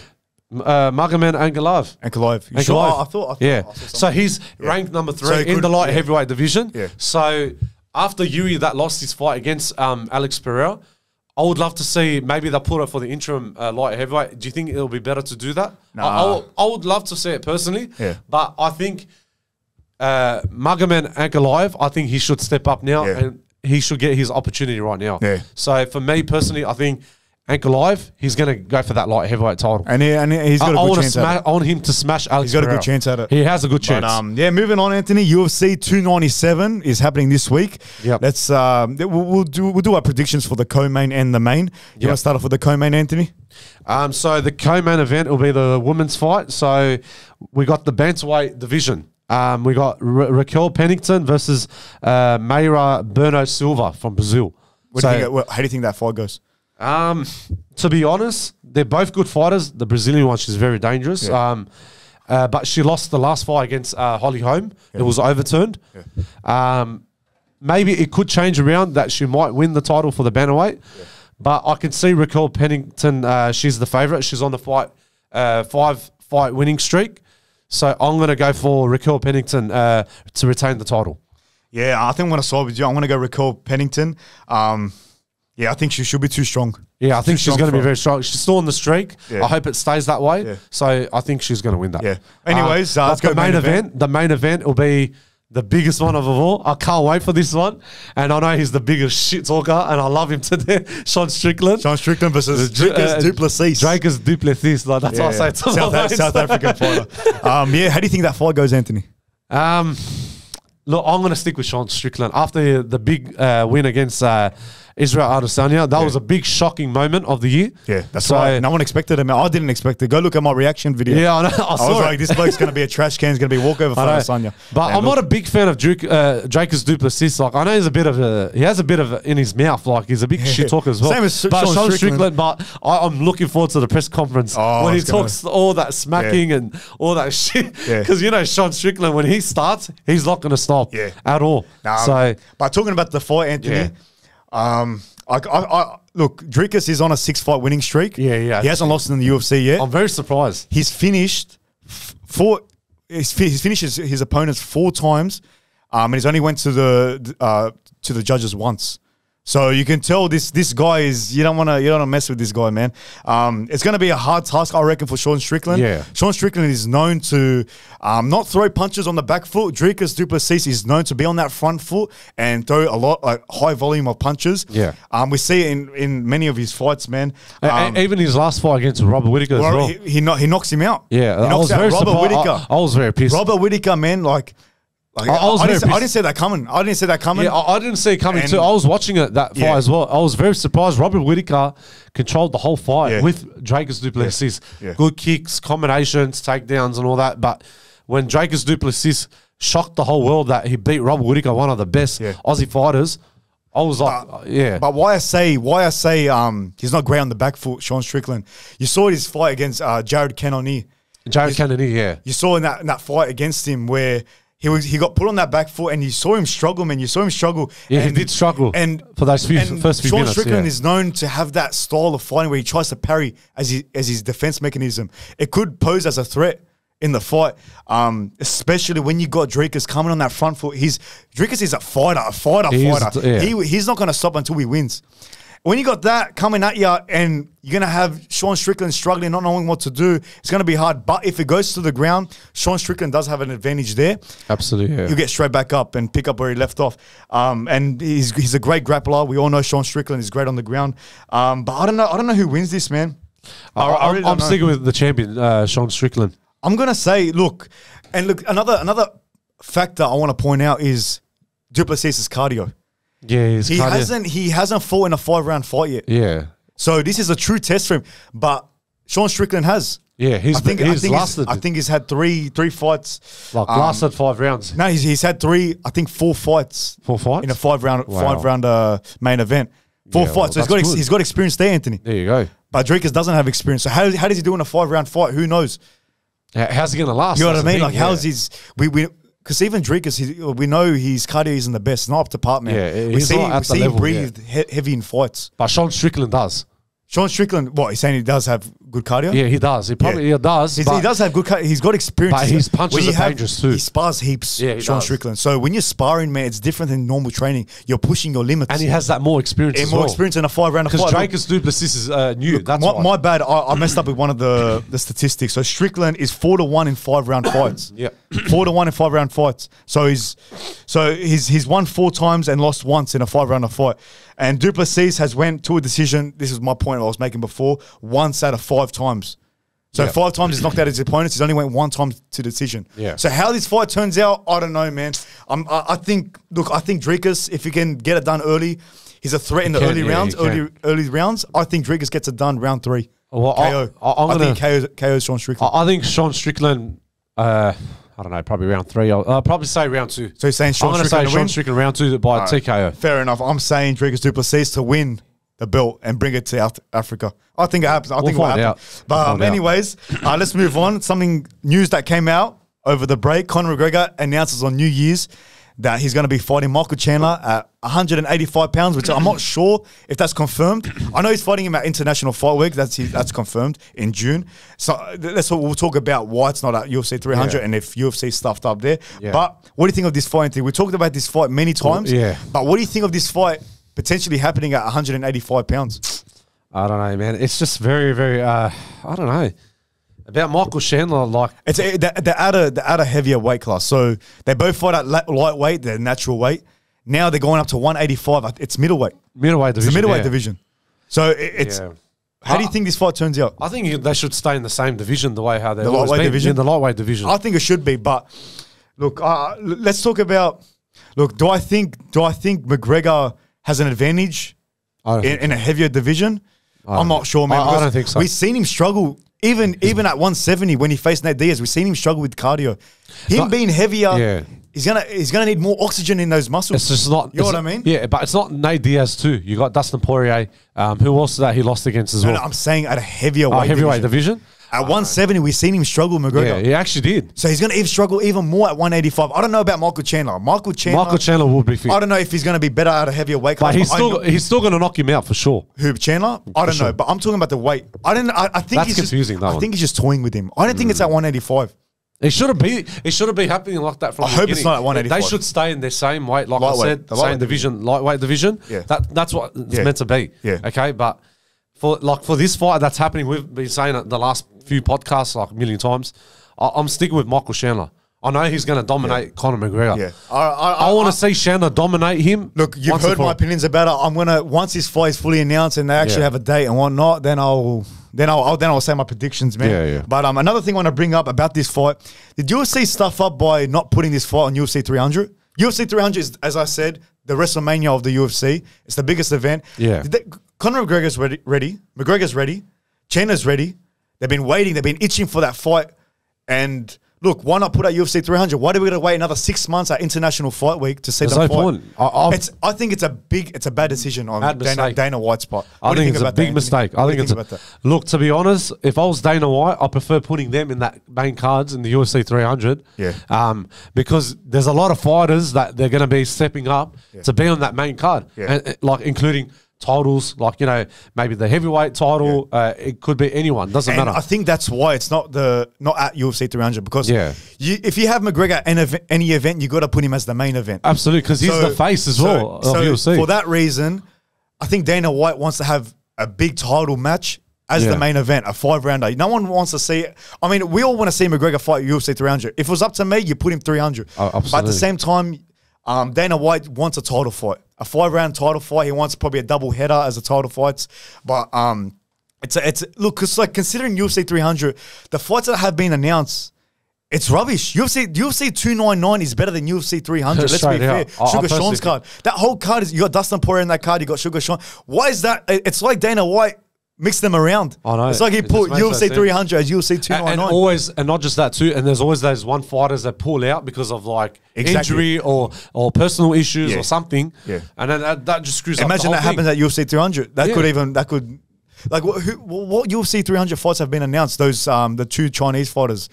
In the women's division. The women's division. I forgot their name. I forgot their name too. But look, there's talks of Bilal Muhammad and I heard about that. He's going to be stepping up versus Leon Edwards at the main event. That's going to be a good one. I don't think that. I think if they announce that fight, a lot of fans are going to have a lot to say about that as the main event of UFC 300. Yeah. That'll be a slap in the face. You've been waiting all this time for UFC 300 for that to be the main event. Yeah. I'm sorry, man. Leon Edwards has no character. Bilal Muhammad, no one likes him in the UFC. He has no character. And look, I don't think that'll be a great main event for UFC 300. The only answer was McGregor versus Chandler. But everyone's waiting for that. Everyone's waiting for that moment to hit. That should have been UFC 300. Yeah. But if I'm saying, because Dana White needs to understand that the top fighters and top champions, they want to be in UFC 300 in the main cards. Yeah. And even like how I said Brock Lesnar, he said that he's coming out of retirement. He wants to fight in UFC. Maybe. That's not happening. I reckon it will happen. I don't know. But look, I would love to see if he was ready, if he was 100% ready. He has to start training from now. No. If he was 100% ready, He's off, like, I don't know how long it's been since he last fought in the UFC. It's been many years. I think it's been about 7 years, 8 years. I would have still taken Brock Lesnar as the main event. I don't care. Like, it's going to be Leon Edwards versus Bilal Muhammad. Bilal Muhammad, don't get me wrong, I respect the guy's ability. Yeah. He's got one of the longest active winning streaks in the UFC. But he's no character, man. How are you expecting them to hype up a press conference, hype up UFC 300 as as the main event? It just doesn't make sense to me. I hope it's something's not the main event. right about for these cards, bro. Who other than that fight, who are you going to put as the main event? There's no one you can put as the main event to headline UFC 300. I don't know. We're talking about this for too long, but let's move on to the boxing world. Anthony Joshua, it's been announced, Anthony Joshua versus Francis Ngannou happening at Saudi Arabia in 2024 on March 8. What do you think of this fight, Anthony? To be honest, Anthony Joshua is coming back, like he's returning back. So I mean, he won his last fight. He did in December. Look, Francis Ngannou is coming off. Look, he didn't win after the loss against Tyson Fury. He's coming off a loss, but he did drop Tyson Fury. Yeah, actually, and a lot of people do think Francis Ngannou won that fight, including myself in a way. But I get the way boxing is. I get how Tyson Fury did out-jab him and whatnot on the stats board. But look, even if he loses against Anthony Joshua, to go 0-2 next to the greatest boxers this generation has seen in Anthony Joshua and Tyson Fury is a win in my opinion. Yeah. But who knows? I think Francis Ngannou has a great chance. Yeah, he's got power. He's got big power in him. Power, man. He's got Tyson Fury. I think he's the perfect fit in the boxing industry, like in the level of boxing. But he has massive power in that. And don't forget when he was in UFC, bro, he was dangerous. Everyone loved about him. Like, if we're talking about, again, Tyson Fury, how we knocked down the heavyweight champion of the world. No one does that, man. No one never does that. No one goes from MMA to boxing. Not once in a lifetime that will happen. Yeah, exactly. But Francis Ngannou will do it. And why this will be not a tougher fight for Francis Ngannou is Anthony Joshua has a weak chin where we've seen his chin get tested. And look, I think the only path to victory for Anthony Joshua is if he outboxes him. And that's probably what will happen. It'll probably go to a decision win for AJ. And I just know how boxing works. Everyone knows how boxing works. He's going to outbox him. He'll probably win the fight. But in a way, as I said, if he goes 0-2 next to the greatest boxers this generation has seen, it's a win for Francis Ngannou. Absolutely, yeah. But who do you think will win? Anthony Joshua? I truly think Francis Ngannou wins. Yeah, I'm going to go with Francis Ngannou as well. So. But last thing for Combat Talk for this week, Anthony. George Kambosos. It's been announced, George Kambosos versus Lomachenko for May 12, 2024 for the IBF Lightweight Championship. I'm going to say this. Yeah. I'm going to say this straightforward. Yeah. George Kambosos, we all respect him, right? Yeah. But he needs to get better and step up now. Yeah. Bro, because he's got the light heavyweight title on the line, and he's the challenger. He wants to win it. He wants to win back the IBF. He needs to win it. Yes, that's right. It's important because he's lost twice against Gervonta Davis. No, so Devin Haney. Devin Haney. Devin Haney, sorry. So his last fight was Max Hughes. It was a lot of people were saying he lost that fight. In a way, maybe, I don't know, you could say that. Yeah. But he really needs to win this fight, and it's a hard task for him. Lomachenko is not a walk in the park, mate. Yeah. He really isn't. He's dangerous a boxer too. But mad respect to George Kambosos, bro. Yeah. Go look at his resume. He's faced Devin Haney twice, Max Hughes. He's going to face Lomachenko now. He's not afraid to step up to the challenge, but I'm scared for him in this fight. I'm very, very scared. If he truly loses this fight, it's done for him in the elite level. I think it's done. It's done for him in the elite level. Maybe he won't gun for a championship no more. Absolutely. But it's a tough fight, but early predictions, I'm saying Lomachenko wins, man. I'm going to go Lomachenko. But hopefully George Kambosos. If George Kambosos can surprise everybody, then we'll wait and see. But anyways, that's about it for Combat Talk for this week. Till next week. Now we're going to move on to some football talk. That's astonishing. All right, Shabelle, back with some football talk. Been a while, but we'll get right into it. First of all, Arsenal, are they out of the title race? You know, they've got 1 win in 7 games, out of the FA Cup, out of the Carabao Cup. What's your thoughts on them? It hasn't been quite going to plan in recent weeks. Out of the FA Cup, Carabao Cup out a couple months ago. We've got a Champions League match coming up soon, next month against Porto. That'll be a tough game considering Arteta's European statistics haven't been quite well since joining the club. But yeah, it's not looking good. I don't think it's the end of a chapter for Arsenal and Arteta. I still think there's so much to give, and the season's not done yet. We're only round 20, halfway into the season, still 18 games left to play. So I still think there's a long way to go. And I believe this Dubai trip, this is a moment where we have to gather together, just enjoy ourselves, of course, train hard, because last 2 months we haven't been the best. Yeah. And it's important that Arteta gets everything right in this preseason, this break, I should say. I think Ramsdale has to come back. I don't think David Raya has done... He's had a few mistakes. He hasn't been the worst. But I still think that Ramsdale has showed enough. Look, Ramsdale, as I said in multiple pod, that he has not done anything for him to be dropped. You look at, let's go with Zinchenko. He does mistakes here and then, and he still plays so many plays in that team. Look, Saka has been performing in 6 weeks, yet he still remains in that squad. So I think changes must be made. Ramsdale in the squad. I think Trossard, because Jesus is injured, Eddie's not the solution. If we don't get a striker, I think Trossard has to be the main guy up front because he does create that fluidity in the attacking role, and we do perform well when he's playing that striker role. So yeah, lots of changes. I still, again, it's not over. I still think we're in the title race. Do I think we're going to win it? I'm not as confident as I was before, but we're still in the race. I think City will still edge it, considering De Bruyne, that performance against Newcastle. He just single-handedly won that game. Yeah. So De Bruyne there, Haaland's coming back. Liverpool, considering Salah's out, he could be out for at least a month and a bit. That could affect them immensely in their race for the title race. So it's going to be hard for us to win it. I'm not saying it's over, but it's a big task for us. Realistically, already you're not saying that you're out of the title race, but I don't think Arsenal will win it this year. And realistically, are you going to win the Champions League? Look, Champions League, it's all about... Probably not. Yeah. So let's just say you don't win the Premier League, you don't win the Champions League. There goes another season with no trophies. Now, personally for me, I think Arsenal should be happy where they are. I know to be considered being successful, to be considered as a big club, you're going to need to win trophies. But I think where Arteta's brought Arsenal, I just think that Arsenal fans should be happy where they're at. And I know how last season ended, how good you were. Of course, you want to be better. You want to, go one step further to clinch the Premier League title. But I think, again, with Arsenal, I just think just be patient. I just think even if you don't get anything next year, give it, I think, another year. Just one more year to really see if Arteta is the man. If not, you get he's won the FA Cup to get you over the line. Because FA Cup, look, it's been 4 seasons. We've been out 4th round, 3rd round, 4th round. 3rd, 4th round. Yes, which is unacceptable. Yeah, very bad. We're seeming like Premier League, yes, don't get me wrong, we got challenged last year towards the end until the last 3 games. It's just Arteta's so stubborn that the players he signed, he will not bench them for whatsoever. He's going to play him until the end of until the last game of the season. Havertz won't be dropped. Don't get me wrong, I think he's been a good signing for us. Yeah. I think he's been scapegoated. I've watched a few AFTV channels, Arsenal fan channels, that they think Havertz is a problem and has affected the way we've been playing. Yeah, he is the reason, but I still think he's shown a bit of quality, what he can bring to the team. I'm not blaming him. I think he's been a solid 5 to 6 out of 10 since joining the club.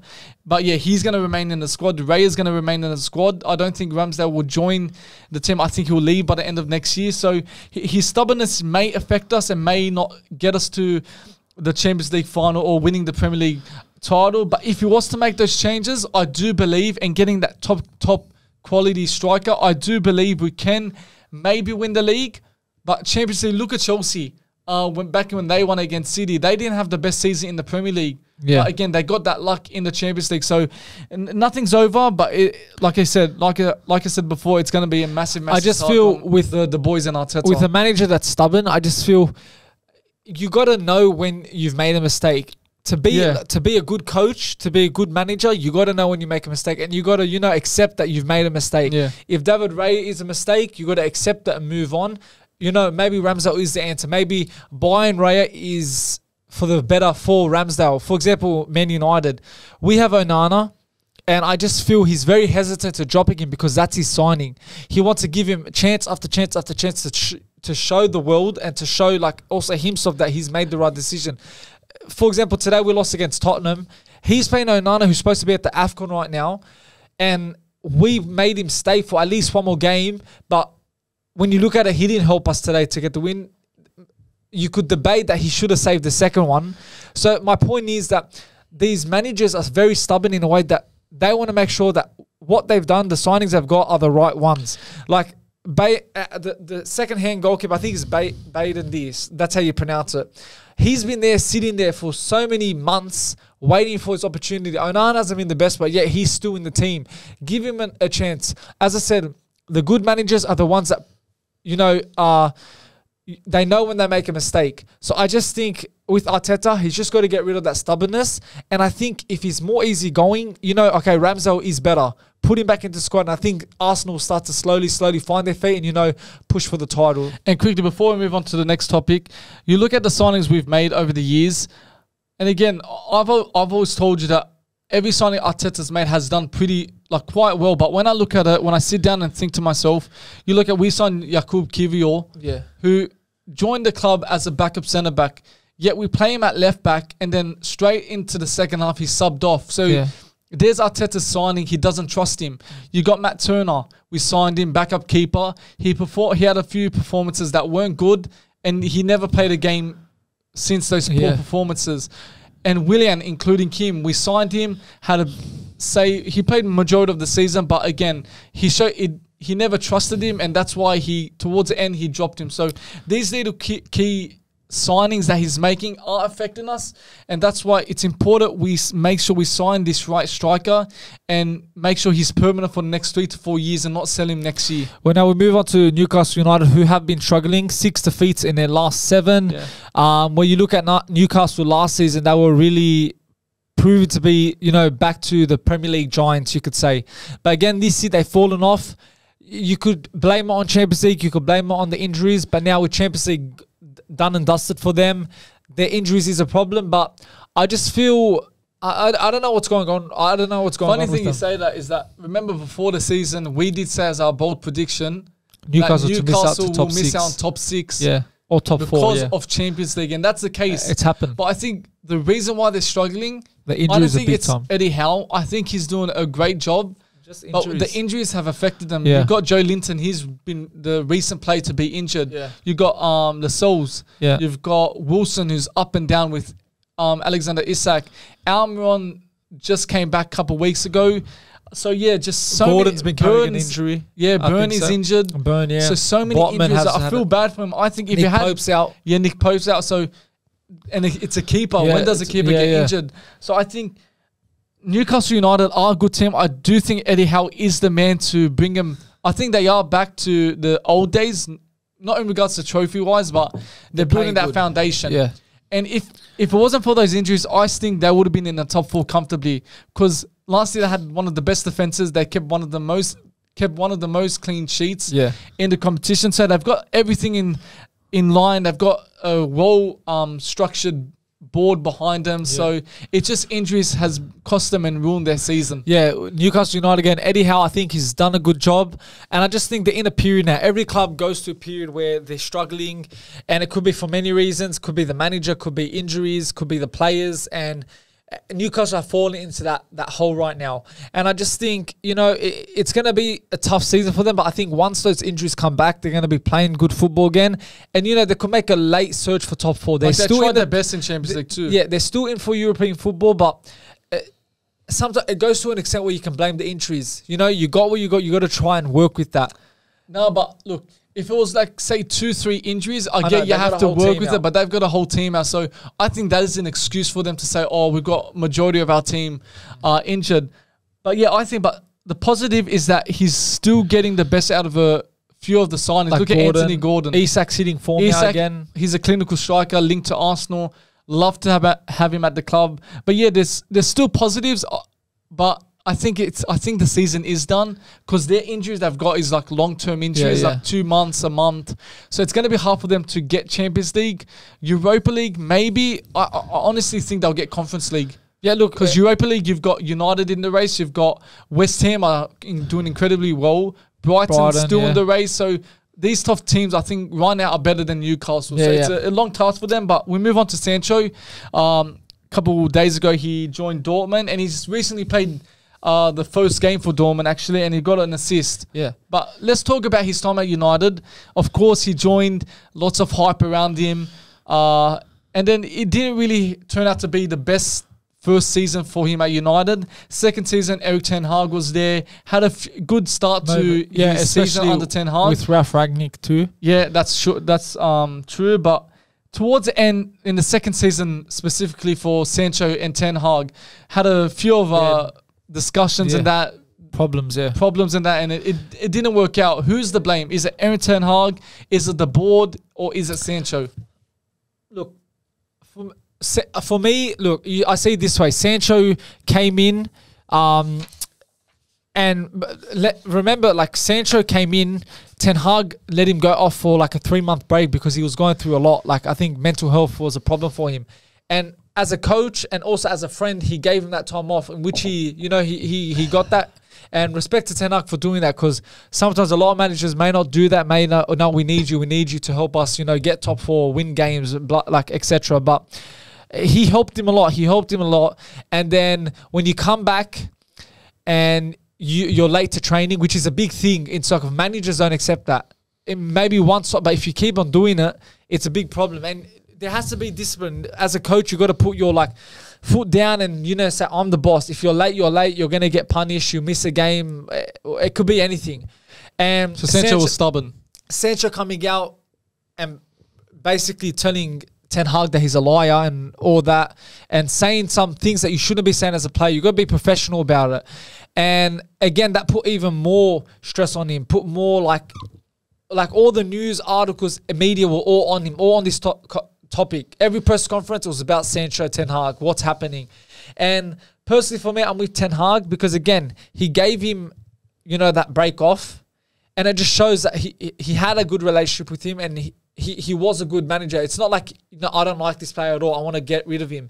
He gave him those opportunities. And again, when you're running late, when you're not following the rules, you're going to get punished. And I think with Ten Hag, especially even Sancho's had problems with many clubs. Dortmund City had problems. As a kid. Even the video came out, he was late to his medical for Dortmund. So that just shows it's in his nature, DNA, that he's always late. So I think Sancho should have apologized, because you don't come out and say that about a manager. Yeah. Even if you're not directing at him, you're indirectly doing it. And no matter what it is, you got to respect the manager. But then people can see it as look what happened to Ronaldo. I was about to say Everyone said that Ronaldo's the problem. But he wasn't. And in that case, I support Ronaldo for that case, because Ronaldo was not the problem at all. Ten Hag, wanted to force him out, and that turned out to be a big problem. In that scenario, again, I stick with Ronaldo. But in this particular situation, I'm always sticking with Ten Hag, because he treated him well, but then he wasn't following the boss's rules.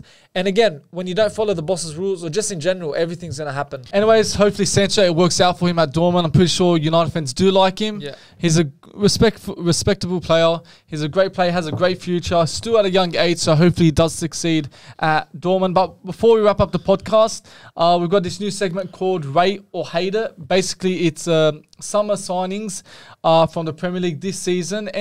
A few from European signings as well, considering we're already halfway in the season. So we said, why not rate or hate these summer signings? So first of all, we've got Declan Rice. I'll say rate it. He's been one of the Arsenal's best player, probably the Premier League signing of the season so far. So yeah, I'll rate it. What would you rate it? I'll give it a solid 8 out of 10. For me, I rate it, and I'm going to go for 9 out of 10. 9 out of 10? Okay. We'll go for Kai Havertz. For me, look, I just told you about my rating on him. He's been inconsistent. I think in recent weeks he has been better. He scored a few goals. He's got 4 Premier League goals back in 4 games in 7 he's scored. So I think it's not doom days for Arsenal or Kai Havertz. I still think he can work out at Arsenal. I'm not going to say rate or hate it. I think I'm just going to go middle at this point. I think it's a 5 out of 10. Yeah. Look, I'm going to say hate it. I don't think it's worked out to how Arteta wanted it. I don't think Havertz is doing that bad, but I know he can do a lot better. Yeah. Even at Chelsea, we didn't see the best of him. So I'm scared, even with Timo Werner, some players aren't meant for the Premier League. So I'm going to rate it a 5 out of 10. I'll say 5 out of 10. Fair enough. Højlund. Look, Højlund, Champions League, he was at one stage the top goal scorer. He has the potential, back-to-back goals now in the Premier League. He's building his confidence. I know there's a good play in him. Just the way he builds up the play, he holds up the ball, his strength, his finishing. That finish against Tottenham was crazy. Like, the power on that was exceptional. But again, he's now starting to click. I'm going to say, of course, I'm going to rate it because it's, I know there's a good play in him. I'm going to give him a solid, I'll give him a 6, an average. Look, I haven't watched much of Hoyland, but to get top goal scorer in the Champions League for a team that really struggled and finished last in the group stage speaks a lot of what type of player he is. Look, again, I haven't watched him a lot. I'd say rate it, but it's going to be like a 5.5. Okay, 5, fair enough. Doku? Look, I think he's worked out for City. Good player, good signing. Every year they sign a player that just starts to become a first starter in their team. I'll rate it. Doku, I'll rate it. I think it's when he started, he's offered a lot. He's got assist or goal. I think Doku is an 8 out of 10. Yeah, I'm going to give him a 7. Bellingham, of course. 10 out of 10. Been 10 out of 10. Perfect. Scoring in every game, Champions League, even La Liga. What a signing he's been like.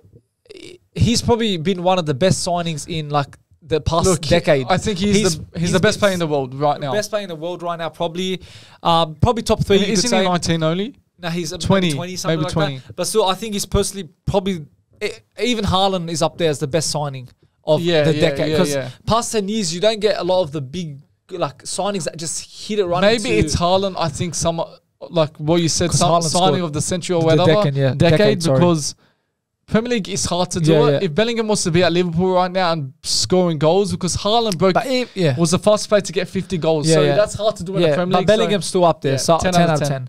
João Pedro, he's a good player. I rate him a lot. Like his movement, he knows how to get around players. Even for Brighton, he suits the Brighton system very well. And I know with Webster, is his name Webster? Webster. He's been coming in a bit. But now João Pedro's... I think it is. There's another name. I don't know. Yeah, Ferguson. That's it. Ferguson. Yeah. João Pedro. He knows how to play with the system. Now he's starting to get a consistent run of games because I think Ferguson's injured. So João Pedro, he's scoring. He's on penalty duties, and I just feel he's a real threat when he's playing. So I'll rate. I'll give it another. I think a 7. I'll agree 7. We'll go Harry Kane. I think a 9. It's worked out for him. He's scoring goals. I'll give him a 9. Look, I saw this thing about Bayer Leverkusen. They're first on the table and they said Kane's curse is continuing. Kane? Because if Bayer Leverkusen win he doesn't win the title. Yeah. But 9 out of 10 for Harry Kane. We've got Lukaku. He's been all right. He's been decent. Goals. I'll rate it. I don't think it's been good. It's been a decent signing. 6.5. Oh, no, 7. I'll say 7. I'll say 7. Alex, look, we weren't going to put him, but I wanted to mention about Alex Iwobi. I think during his time at Arsenal, look, he had good moments, he had bad moments. Just the one thing he lacked was his finishing. Yeah. He moved to Everton, wasn't the best, didn't really perform, but I think at Fulham he's really found his form. And why Arsenal fans hyped him when he first bursted into the scene. Alex Iwobi is performing, he's scoring goals, assisting, creating chances. I like Iwobi and have no hatred towards him. And I think he's been a very, very good player. I think he's been a 7.5 out of 10. I've seen some improvement for Iwobi, like the way he plays. I just feel he always brings that energy, and he's the one that's leading the attack. So I'm going to give it a 6 out of 10. 6 will go to Cole Palmer. He's been brilliant. I've always said 10 Merchant. I feel he's giving me Bruno vibes. He's going to start off good. You remember Bruno stat padding, goals, assists. He was a fantasy asset. But I feel eventually it's going to go up to a period where he stops doing all of that. But right now, as a signing, he's been very good. I'll give it like an 8 out of 10. Yeah, I'll go with this player because I've seen a lot from him. Alex Ronaldo. He's, I think, one of the best left-backs right now in the world. No left-back has scored more goals than him or assisted. He's crazy. He's a fantastic player, and I honestly think he'll be at a big club soon, either like Real Madrid, Arsenal. Now we'll stick to my player. This is the player I've chosen, Alex Ronaldo. Fantastic player. He's the best left-back right now in the world. No left-back has scored more goals than him. I honestly think he's going to sign to like a club like Real Madrid, Arsenal, some big club soon. He's just got everything, and you don't see a lot of left-backs like him these days, so I think his performances right now this year in the Bundesliga is a 9 out of 10. Yeah, I'll rate him too. I'll give him like a 8.5 out of 10. And finally, Kim Min-jae at Bayern. Man United were linked with him, and I can understand why they were linked with him. Very good player, solid defender, and he just brings that organization in the back. Like, he's a defender you want, either whether he's starting or just a backup. Yeah. He's the player you want as a centre back, and he's been very good for Bayern. So I'll give him a solid 7.5. Well, anyways, that's a wrap to the football talk. Got a lot of talks done during this podcast, but now we're going to be with the boys ending the podcast. Anyways, I think that's a wrap to the Touchline Podcast, Season 2, Episode 55. Hopefully you guys enjoyed it, especially in this lovely studio that we've got here. But if you're new around here, make sure you hit the subscribe button, leave a like, comment down below, and yeah, we'll see you guys soon. Catch you guys later.